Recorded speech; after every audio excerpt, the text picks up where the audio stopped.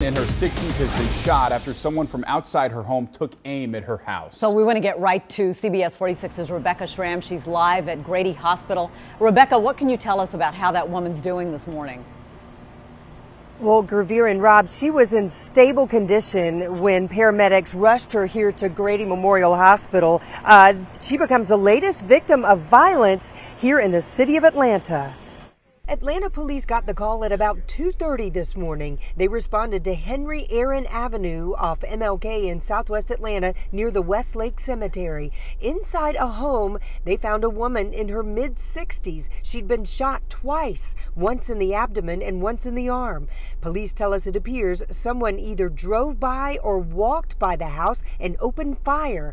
Now comes the question, why? Investigators tell us several people were inside the home when it happened. Right now, it looked like it might have been about 5 or 6 people. Her sister, 2 children, and a son. The son is in his mid to late 30s. No one else in the home was injured. And we are learning investigators are here at Grady hoping to speak with the victim at some point to find out if she can think of who would have shot up her house and why.